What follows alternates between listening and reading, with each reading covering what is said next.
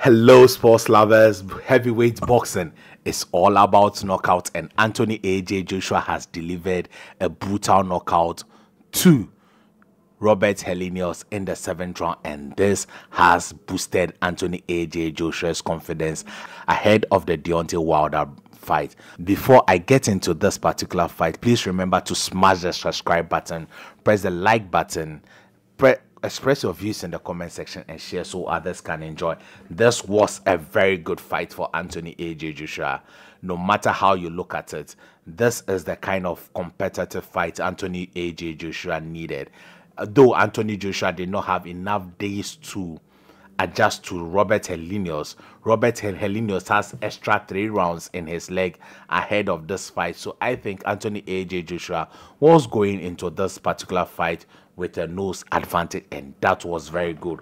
But Robert Helenius did not feel intimidated by the matchroom staff. He came into the fight wanting to win, hence the performance in the first 2 rounds causing Anthony AJ Joshua lots of problem, and Anthony AJ Joshua was eating the jabs from Robert Helenius, and that is not good for Anthony Joshua to be eating jabs from a fighter like Robert Helenius. If you don't work on that and learn how to take away the jab from an opponent, Anthony AJ Joshua would be in devastating trouble against Deontay the Bronze Bomber Wilder.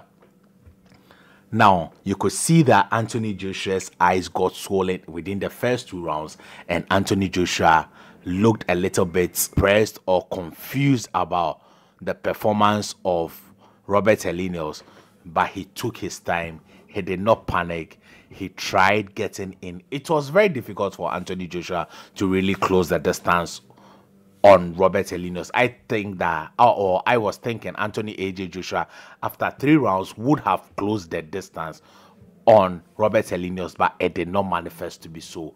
Even in the 4th round, we could see that Robert Helenius was having loads of success, hence the bloody nose from both men at the end of the 4th round. Anthony AJ Joshua was bleeding from the nose, and Robert Helenius was also bleeding from the nose. But what impressed me that after the 6th round, in which Robert Helenius had loads of success throwing combination punches, and Anthony Joshua looked a little bit in trouble, he gathered momentum, went to his corner, listened to the specific instruction. That was the most important thing for me in this particular fight, building the chemistry between boxer and coach. Like I said in my preview, now when Joshua sat in his corner, Derek told him that, listen, jab him to the body and land the right hand. Anthony AJ Joshua goes into the ring, does exactly that, and gets successful. Do you know what that tells you?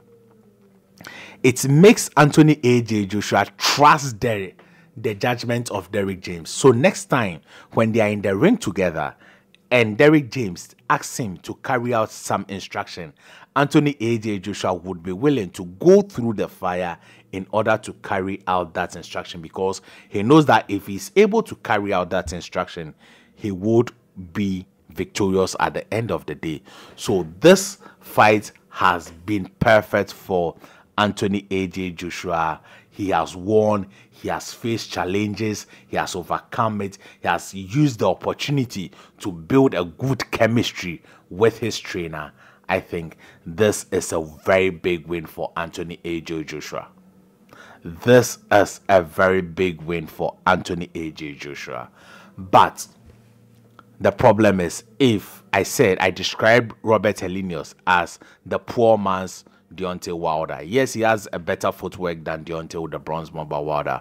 But if Robert Helenius jabs, which are powerful but are not so devastating like that of Deontay Wilder, are able to cause you problems, then Anthony AJ Joshua must be truly careful when he steps into the ring with Deontay the Bronze Bomber Wilder. If he doesn't want to be too careful, then what he must do henceforth is to learn to take away the jab from an opponent, just like Terence Crawford did. Terence Crawford took Errol Spence's jab away, and Errol Spence had no tool left in his toolbox, and that is the only thing. Deontay the Bronze Bomber Wilder sets up the right hand with the jab And if you are able to take the jab away, making Deontay the Bronze Bomber Wilder miss the jab, he won't be able to land the right hand. Yes, go watch all Deontay the Bronze Bomber Wilder fight. It's a 1-2 most often. It's a 1-2 to close a distance on you. He blinds you with the jab and lands the devastating right hand. Apart from the Helenius fight, in which he landed a short left hook that knocked Helenius out. And imagine if that could knock Helenius out. Imagine the right hand. But I think the 7 rounds is good for Anthony AJ Joshua. He has won over Deontay the Bronze Bomber Wilder since the last fight after Corona against Tyson Fury. Deontay the Bronze Bomber Wilder has been in the ring for just less than 3 minutes, and this is an advantage over Deontay the Bronze Bomber Wilder. So if it remains like this, I am very confident that Anthony AJ Joshua can win the fight against Deontay the Bronze Bomber Wilder. That is not my final prediction though, because I'll be doing film study ahead of the Deontay the Bronze Bomber Wilder fight, which Eddie Hearn has confirmed that Prince Khalid is in town to finalize the deal for January. So that is it for this particular episode. Congratulations to Anthony AJ Joshua, and I'm very happy he was able to secure the knockout, a brutal one, to boost his confidence, to boost his chemistry with his coach, and to make him prepared for next fight. We want to see the best Anthony Joshua face the best Deontay the Bronze Bomber Wilder. I am wishing that Deontay the Bronze Bomber Wilder also gets a fight maybe by October. Then we see them face each other somewhere in January. Thank you for watching. Stay positive. If you have not subscribed, please smash that subscribe button. Press the thumbs up button.